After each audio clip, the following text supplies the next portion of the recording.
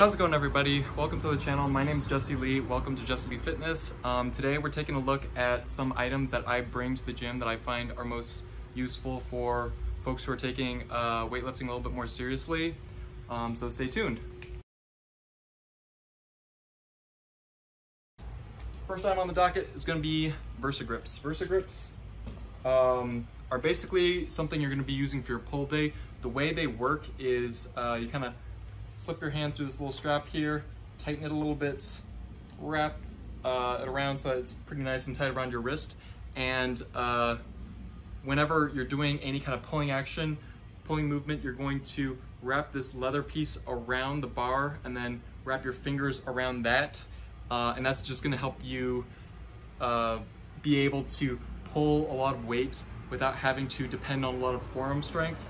So if you're doing something like a deadlift and you get past like 3 plates or something and you're having trouble holding onto the bar and you don't want to use a mixed grip where one arm is externally rotated and one arm is internally rotated, you're not trying to get those muscle imbalances, something like VersaGrips, something like wrist straps are going to be very beneficial as you start working with heavier weight. So fantastic for back day.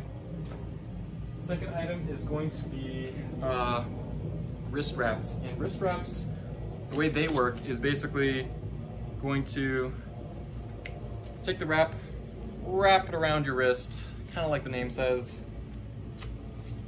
So that's nice and tight. And what we use wrist wraps for is for benching, like barbell benching, dumbbell benching, chest day, whenever we're using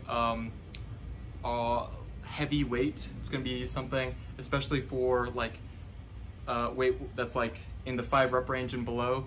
And what it does is basically it keeps your wrists straight and locked in this position so that once we are holding a heavy weight in our wrist, we're basically gonna lessen the chance that we're gonna drop the weight in front of us or behind us. It's basically gonna keep our wrists nice and rigid throughout the lift, nice and secure, keeping us safe. So these are an excellent piece of equipment for our push day. Next piece of equipment, you must have a belt if you are doing free weight exercises that are starting to get heavy. The way the belt works is basically you wrap it around your waist just like this, tighten the belt,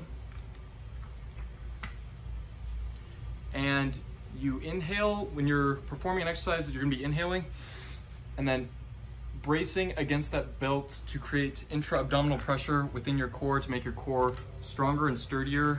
It's gonna help protect your lower back. It's gonna make your lifts much stronger when you actually use this. Again, once you start getting into that 6 and below, 5 and below rep range, the belt's gonna be fantastic. Next item is something I have us use throughout the workout, and that's gonna be a water bottle. Now you can fill this up full of pre-workouts, but the main thing I want us to focus on the main benefit of this water bottle is going to be the fact that we're going to be able to stay hydrated throughout our workout.